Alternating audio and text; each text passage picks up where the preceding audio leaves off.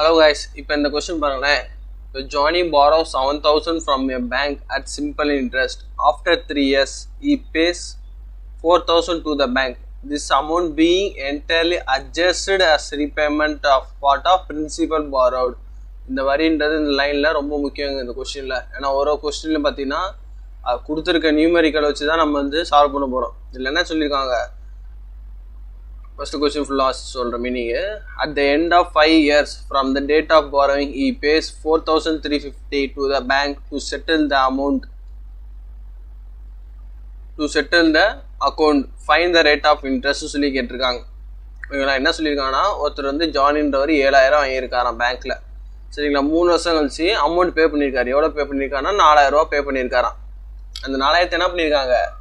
This amount being entirely adjusted to the repayment of part of principal borrowed. அதாவது இந்த அமௌண்ட்டை வாங்கியிருக்க பார்த்தீங்கன்னா 7,000 ரூபாய அந்த 7,000 ரூபாயில பேலன்ஸ் பே பண்ணுறாங்களாம். அந்த 7,000 ரூபாய் கழிச்சிக்கிறாங்க. அப்போ மீதி எவ்வளோ அவருக்கு தரணும்? மீதி 3,000 தரணும். ஆனால் அவர்கிட்ட எண்ட் ஆஃப் த இயர், அப்போது எண்ட் ஆஃப் த இயர் 3,000 தான் கொடுக்கணும். அப்போ பாருங்கள், அந்த எண்ட் ஆஃப் த 5 years 5 வருஷம் டெண்டரில் பார்த்தீங்கன்னா 5 வருஷம் இன்ட்ரெஸ்ட்டில், அதாவது 5 வருஷத்துக்கு கடைசியில் அப்போது இவர் 4,350 ரூபா கட்டியிருக்காரு. அப்போ மொத்தம் எவ்வளோ கட்டியிருக்காரு? இவர் 8,350 ரூபா பே பண்ணியிருக்காரா? ஏன்னா ஃபர்ஸ்ட் ஒரு 4,000 பே பண்ணியிருக்காரு, அப்புறம் ஒரு 4,350 ரூபா பே பண்ணியிருக்காரு, 8,350 ரூபா. ஆனால் வாங்கினது எவ்வளோ? அவர் 7,000 ரூபா தான் வாங்கியிருக்காரு. கூடுதலாக எவ்வளோ கட்டியிருக்காரு? அப்போ 1,350 ரூபா கூடுதலாக கட்டியிருக்காரு. இது ஓகேங்களா? இப்போ இந்த இதில்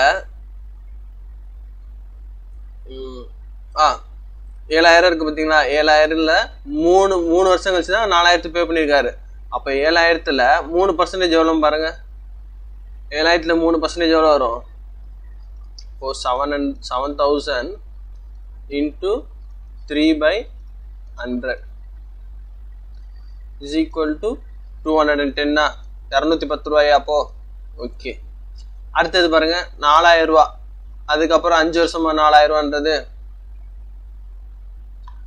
அப்போ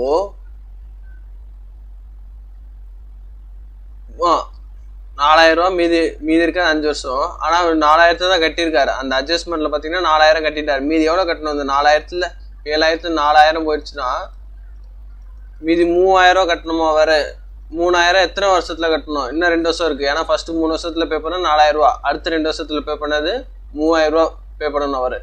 ஆனால் அதுக்கு பதிலாக தான் 4,350 ரூபா பே பண்ணியிருக்காரு. அப்போ 3,000ல் 5% போட்டால் எவ்வளோங்க வரும்? அதாவது 2% போட்டால் நம்மளுக்கு 3,000ல் 2% 2% எவ்வளோ சொல்லுவோம்? நம்ம 60 ரூபா சொல்லுவோமா? 3,000ல் 2% 60 ரூபா. ஓகேங்களா? இப்போ நம்மளுக்கு டோட்டல் இயர் பாருங்க, 3 வருஷம் ஒன்று, 2 வருஷம் ஒன்று, டோட்டல் இயர் 5 years வந்துச்சு. அவங்க பாருங்க, end of the year 5 years. ஆனால் எண்ட் ஆஃப் த இயர் அவங்க எவ்வளோ பே பண்ணியிருக்காங்க? 1,350 ரூபா கூடுதலாக பே பண்ணியிருக்காங்க. நம்மளுக்கு வந்து அது என்னது? 270 ரூபா வந்திருக்கு. அப்போது அவங்களுக்கு வந்து 1,350 ரூபா, நம்மளுக்கு வந்து 270 ரூபா. நான் மொத்தம் எவ்வளோங்க? அப்போது 5% கணக்கில் இன்ட்ரெஸ்ட் எடுத்திருக்காங்க. டிவைட் பண்ணாமல் நம்மளுக்கு என்ன வரும்? 5 வரும். இந்த பர்சன்டேஜ் இந்த இடத்துல இன்ட்டு 100 வரதுன்னா அப்படியே நம்ம வச்சுக்கலாம். ஓகேங்களா? 5% இன்ட்ரெஸ்ட் வந்து பேங்க்ல அமௌண்ட் வாங்கியிருக்காங்க. ஆப்ஷன் டி நம்மளுக்கான ஆன்சர். புரிஞ்சா உங்களுக்கு? அடுத்து இந்த கொஸ்டின் பாருங்க. After 10 years the simple interest of a sum of money will become 600 if the principal is increased twice after 5 years. What will be the total interest after 10 years?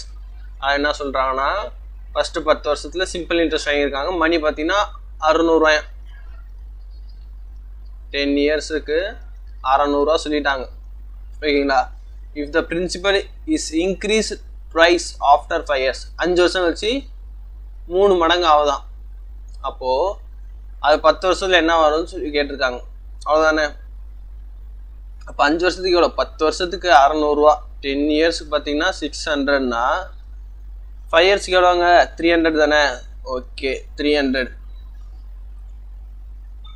அப்போ 5 வருஷம் கழிச்சு 3 மடங்கு மாறுது. அப்போ 5 yearsல பார்த்தீங்கன்னா 300 ரூபா. அப்போ இது 3 மடங்கு ப்ரைஸ் ஆகுதா? இன்ட்டு 3 பண்ண என்ன வரும்? 5 yearsல பார்த்தோம்னா நம்மளுக்கு 900 ரூபா வரும். அதுக்கப்புறம் இன்னும் ஒரு 5 years இருக்குல்ல, ஏன்னா ஒரு 5 இயர்ஸ் என்ன கண்டுபிடிச்சிருக்கோம், 2 5 இயர்ஸ் இல்லை. அப்போ இதோட இன்னொரு ப்ளஸ் 5 இயர்ஸ் ஆட் பண்ணால் நம்மளுக்கு என்ன வரும், 1200 ரூபா வருமா? நம்மளுக்கான ஆன்சர் 1200. ஓகேங்களா? இது புரிஞ்சிருக்குன்னு நினைக்கிறேன் ஈஸியா. இப்போ இந்த கொஸ்டின் பாருங்களேன். A certain sum of simple interest become 49,600 in 3 years and 56,000 in 5 years. If the rate of interest has been 2% more, then how many years would the sum have been doubled? அது என்ன சொல்லியிருக்காங்கன்னா, ஒரு குறிப்பிட்ட தொகை பார்த்தீங்கன்னா 59,600 ரூபா தான் 3 வருஷத்துல.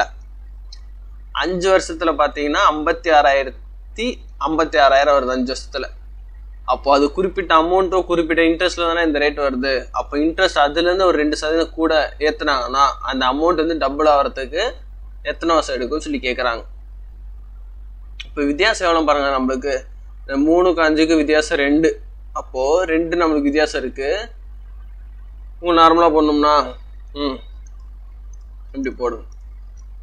இது எவ்வளோ கொடுத்துருக்காங்க, 5 இயர்ஸ். அப்போ இந்த அமௌண்ட் 49,600. இது எவ்வளோ கொடுத்துருக்காங்க, 3 இயர்ஸ். அப்போ டோட்டல் டிஃப்ரென்ஸ் எவ்வளோ, 2 இயர்ஸ் நம்மளுக்கு டிஃப்ரெண்ட்டு.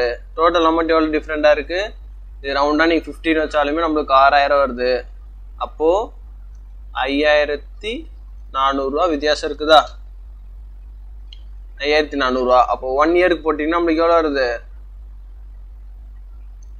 2,700 வருதா. டைரெக்டாக அடித்தோம்னா நம்மளுக்கு 10 வரும். இது பார்த்தோம்னா 5, இது 15, இது 4. அப்போ 10ல் போச்சுன்னா 4, 15ல் 9 போச்சுன்னா 6. 6,400 ரூபா. ஓகேங்களா? அப்போ நம்ம டிவைட் பண்ணும்போது என்ன வரும், 3,200 ரூபா வரும் ஒரு வருஷத்துக்கு. 3,200 ரூபா வரும் ஒரு வருஷத்துக்கு. ஓகேங்களா? இது வரைக்கும் புரிஞ்சா உங்களுக்கு 3,200 எப்படி எடுத்தோன்னு? அப்போ என்ன சொல்லியிருக்காங்க, 49,600 3 வருஷத்துல வருது. அப்போ இன்டூ 3 பண்ணியிருப்பாங்க. அதை 3,200 இன்டூ 3 பண்ணி தான் நம்ம எடுத்திருப்பாங்க. அப்போ என்ன வரும், நம்மளுக்கு 9,600 ரூபா வரும். அப்போது 49,600 ரூபாவில் வட்டி மட்டுமே 9,600 ரூபா இருக்குது. அப்போ பேலன்ஸ் எவ்வளோ இருக்கும் நம்மளுக்கு, 49,600 ரூபாவில் வட்டி இன்ட்ரெஸ்ட் பார்த்தீங்கன்னா 9,600 ரூபா இருக்குது. ஓகேங்களா? அப்போ வட்டி மட்டும் நம்மளுக்கு 9,600 ரூபானா அசல் எவ்வளோவா இருக்கும், நம்மளுக்கு 40,000 ரூபா இன்வெஸ்ட் பண்ணியிருப்பாங்க அவங்க. இது புரிஞ்சா அவங்களுக்கு, 40,000 ரூபா இன்வெஸ்ட் பண்ணியிருக்காங்க. மொத்த அமௌண்ட்டு 40,000 ரூபா. அப்போது ஒரு வருஷத்துக்கு எத்தனை பர்சன்டேஜ் இன்ட்ரெஸ்ட் கண்டுபிடிக்குமா? அப்போ என்ன பண்ணுவோம், நம்ம 3,200 டிவைடட் பை 40,000 போடுவோம். கரெக்டு தானே? அப்போ இன்ட்ரு 100 போட்டோம்னா 0000 கேன்சலு, மறுபடியும் இந்த 0 கேன்சலு. டேரக்ட் அடிக்கும் என்ன வருது, 8 வருதா. அப்போ 8%லேருந்து அவங்க வட்டி போட்டிருக்காங்க. ஒரு வருஷத்துக்கு 8% இந்த இன்ட்ரெஸ்ட் ரேட்டில் அவங்க இன்ட்ரெஸ்ட் போட்டிருக்காங்க.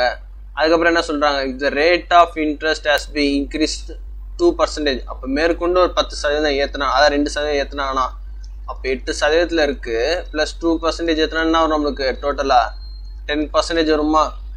இது ஒரு ஓகேவா, 10% வரும் நார்மலாக. அப்போது ஒரு அமௌண்ட் டபுள் ஆகிறதுக்கு எத்தனை ஆண்டாக இருக்குன்னு சொல்லி கேட்குறாங்க. அப்போது 40,000 நம்மளோட பிரின்சிபல், அதான் 40,000 தான் நம்மளோட அமௌண்ட்டு. ஓகேங்களா? அப்போ இது வந்து டபுள் ஆகணும். டபுள்னா 2x மாறணும். அப்புறம் நம்மளுக்கு வர ஆன்சர் என்ன இருக்கணும், 80,000 ரூபா இருக்கணும். அப்போ என்னவா இருக்கும் நம்மளுக்கு, ஆனால் நம்மளுக்கு மொத்த இன்ட்ரெஸ்ட் எவ்வளோ கிடச்சிருக்கும், 10%. அப்போ இதை 10% பண்ணுவோமா? இதை 10% பண்ணால் எவ்வளோ, 40,000 ரூபா. அப்போது 40,000 எப்போ 40 மாறும், அதாவது 4,000 ரூபா எப்போ 40 மாறும்னா இன்ட்டு 10 பண்ணுவோம். அப்போ பர்சன்டேஜ் இன்ட்டு 10 பண்ணோம்னா இன்ட்டு 10 இயர்ஸா. அப்போ நம்மளுக்கு ஆன்சர் என்ன வரும், 10 வருஷத்தில் வந்து 40,000ன்றது 80,000 ரூபா மாறும். எத்தனை சதவீதத்தில், 10 இயர்ஸில் 10% ரேட் ஆஃப் இன்ட்ரெஸ்ட்டில் பார்த்தீங்கன்னா நம்மளுக்கு வந்து 40ன்றது 80 மாறும். புரிஞ்சா உங்களுக்கு இது? இல்லைன்னா மறுபடியும் கூட நம்ம போடலாம், மைண்ட்லேயே கூட அந்த கொஸ்டின் நம்ம சால்வ் பண்ணலாம். இப்போ பாருங்களேன், இப்போ டோட்டலாக 49,600 3 வருஷத்தில் 56,000 இன்னும் 5 வருஷத்துல. சரிங்களா? வித்தியாசம் எவ்வளோ இருக்குது நம்மளுக்கு, 2 வருஷம் வித்தியாசம் இருக்குது. மொத்த அமௌண்ட் எவ்வளோ இருக்குது வித்தியாசம், அதாவது இது 50,000 நீங்கள் ரவுண்ட் ஃபிகராக 50,000 எடுத்துட்டீங்கன்னு வச்சுக்கோங்களேன். ஏன்னா கால்குலேஷன் பண்ணுறதுக்கு 50,000 எடுத்துட்டோம்னா இதில் 6,000 ரூபா இருக்குது பேலன்ஸு, மேற்கொண்டு இதில் 400 ரூபா. அப்போ 6,400 ரூபா 2 வருஷத்தில். அப்போ ஒரு வருஷத்தில் எவ்வளோ? 1 இயரில் வந்து 3,2,1,300 சொல்லி எடுத்துக்கலாமா நம்ம? 1 இயரில் பார்த்தீங்கன்னா 3,200. சரி, எதாவது புரிஞ்சா? அப்போ 3,200 தான் நம்மளுக்கு ஒரு வருஷத்துல. நான் 3 வருஷத்துல எவ்வளோ? இன்ட்டு 3 பண்ணுவோம். அப்போ 3 இயர்ஸில் பார்த்தீங்கன்னா நம்மளுக்கு 9,600. 9,600 தான் இங்கே கூடுதலாக இருக்குது 49,200. அப்போ மைனஸ் பண்ணால் 40,000 தெரிஞ்சிச்சு. அப்போ ஒரு வேலை கிடைக்கணும் நம்ம என்ன பண்ணுவோம்? 3,2,2 40,000 போடுவோம், இன்ட்டு 100 போடுவோம். இது டேரெக்டாக நம்மளே யோசிக்கலாங்க, ஒன்றும் பிரச்சனை. 40,000ல் 3,200ன்றது, அதாவது 4ல் 3,200 எப்போ போகும் பார்த்தீங்கன்னா 8ல் போகுமா? அப்போ டேரெக்டாக 8% ஆட் பண்ணிடலாம். அப்போ மேற்கொண்டு 2% ஆட் பண்ணால் 10%. அப்போ 40,000ன்றது எத்தனை முறை 80 மாறும்னா அதே 10% வட்டினா 10 வருஷத்தில் மாறும். ஏன்னா என்ஆர் சொல்லி ஆட் பண்ணுமா? என்ஆர் என்னவா இருக்குது இதில்? 10% வருஷமாக இருக்குது, 10% இன்ட்ரெஸ்டாக இருக்குது. சரிங்களா? அப்போது இது 2 சேரும்போது தான் நம்மளுக்கு 100 மாறும். இன்ட்டு பண்ணோம்னா நம்மளுக்கு 100 மாறும். அப்போ 40,000ன்றது எப்போ 80,000 மாறும்? டபுளாக மாறும்னா 10 வருஷத்துல நம்மளுக்கு டபுளாக மாறும். ஓகேங்களா? இது வந்து நம்ம கான்செப்டில் கிளியராக இருந்தோம்னா நம்ம எவ்வளோ சீக்கிரம் ஷார்ட்டாக போட முடியுமோ நம்ம போட்டுக்கலாம், ஒரு பிரச்சனையும் இருக்காது நம்மளுக்கு. ஓகேங்களா? அடுத்த கிளாஸில் நம்ம மீட் பண்ணுவோம் இதேமாதிரி கொஸ்டினில்.